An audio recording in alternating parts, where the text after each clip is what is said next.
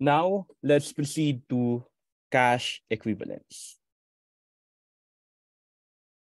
So your cash equivalence is defined under your PAS 7. Okay? It is defined under your PAS 7. So what is a cash equivalent? It is a short-term, highly liquid investments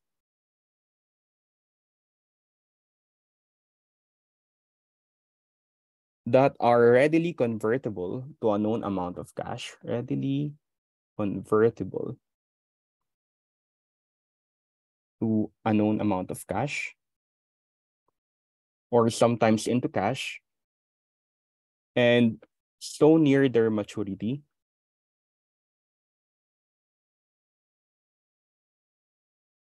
that they present insignificant risk of changes in value.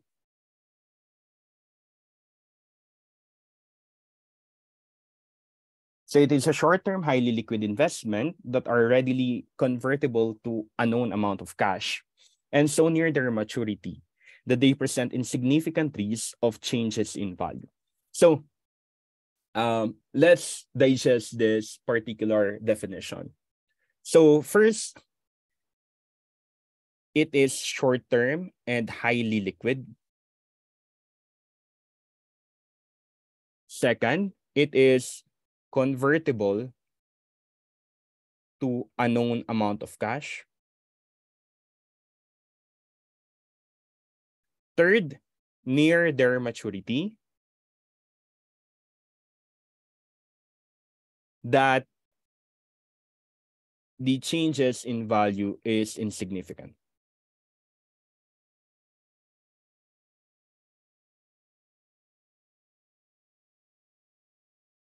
Okay, so the main three items so that we can say that your cash equivalent is part, or your investment is part of cash equivalent, is that it is short-term, highly liquid, it's near their maturity, the changes in value is insignificant, and it is convertible to a known amount of cash.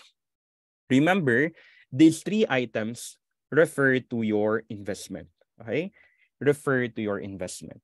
So whenever we talk about your investment, therefore, you check whether it is short-term, highly liquid, it is convertible to a known amount of cash, and near their maturity.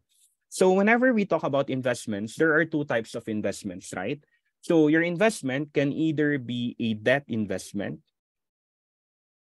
or an equity investment. It is either a debt investment or an equity investment. So if it is a debt investment, of course, it can be converted to a known amount of cash, right? A debt investment can be converted to a known amount of cash. Why? Because it has both maturity value and maturity date. Okay? A debt investment can be converted to a known amount of cash because it both have a maturity value and maturity date. How about an equity investment? Does it have a maturity value and maturity date? No, an equity investment does not have a maturity value or a maturity date as a general rule. Therefore, whenever we talk about cash equivalents, it only pertains to debt investment. Whenever we talk about your cash equivalent, it only pertains to your debt investment. But take note, sabi nga natin, ang general rule lang ay yung equity investment, wala siyang maturity value or maturity date. Pero may exception dyan. May isang equity investment na may maturity value at maturity date. So ano yung equity investment na may maturity value and maturity date? We call it your redeemable preference shares. Okay? Redeemable preference shares. So therefore, pag sinabi natin cash equivalent and we're talking about investment, dalawa lang pala ang laman yan. Debt investment siya or redeemable preference siya. So, okay na tong second na requisite natin, yung convertible to a known amount of cash. Ang next issue natin is yung short-term and highly liquid, and near their maturity, the changes in value is insignificant. So number 1 and number 3 yung next issue natin dyan. So when can we say that the investment is short-term and highly liquid, and near their maturity that the changes in value is insignificant? The answer here is that if it is purchased 3 months before its maturity.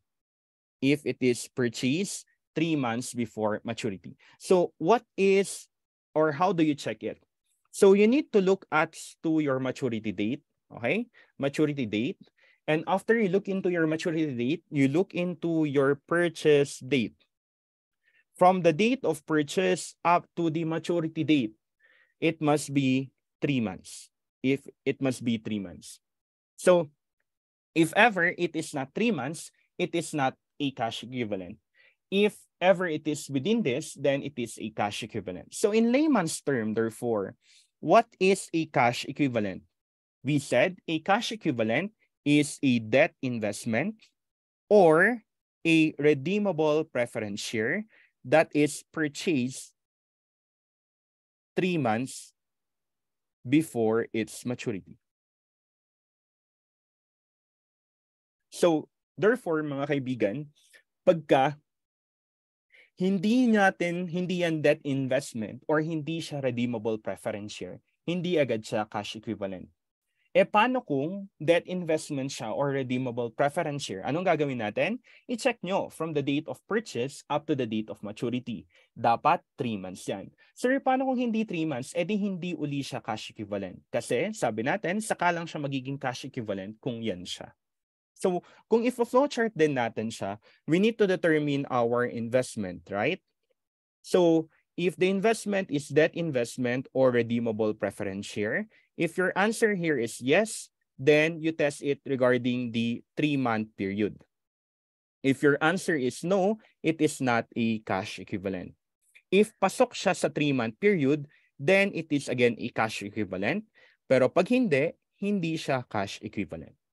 Ulitin natin ha. Sabi natin under past 7, ang requisites ng ating cash equivalent ay it is short-term and highly liquid. It is convertible to a known amount of cash.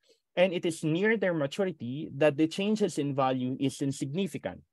So ang first na pinag-usapan natin dito ay kailan siya convertible to a known amount of cash? Kapag ang investment ay debt investment or redeemable preference share. Ang next issue natin is, kailan siya short-term highly liquid and near their maturity? Kapag binili natin siya 3 months before its maturity. Therefore, how do we test it? You compare the purchase date to the maturity date. And look whether 3 months yung period na yon. So pag titest natin siya, test nyo muna kung investment yan. Is it debt or redeemable preference share? If your answer is yes, you test it on the 3-month rule. What is the 3-month rule? That it is purchased 3 months before its maturity. Pag hindi siya debt investment or redeemable preference share, ano din siya? Hindi siya cash equivalent. Okay? Pero pag debt investment siya or redeemable preference share at pumasok sa 3-month rule, cash equivalent. Pag hindi, not a cash equivalent. Sir, question. Kung hindi siya cash equivalent, ano siya? It can be part of your investment itself or it can be part of other items. But generally, it is part of your investment. Okay? It is part of your investment. So, madali lang tong cash equivalent. Ang ingatan lang ninyo dito, dapat i-check nyo kung ano yung investment na yon. Pag hindi siya debt or hindi siya redeemable preference share, then hindi siya pwedeng maging cash equivalent. Ayan na, sinabi na natin yan ha. Kung hindi siya debt investment or redeemable preference share, it is not a cash equivalent. Pag debt investment siya or redeemable preference share, hindi naman agad-agad yan cash equivalent because you need to test it whether it is purchased 3 months before its maturity. If it is purchased 3 months before maturity, it is cash equivalent. If not, it is not cash equivalent. What happens whenever it is not a cash equivalent? It is part of your investment. So, ingat kayo dyan. I-add nyo siya sa total investment kung hindi siya cash equivalent. Pero kung cash equivalent siya, edi ilagay nyo sa total ng cash and cash equivalents. Okay? So, that is for your cash equivalents.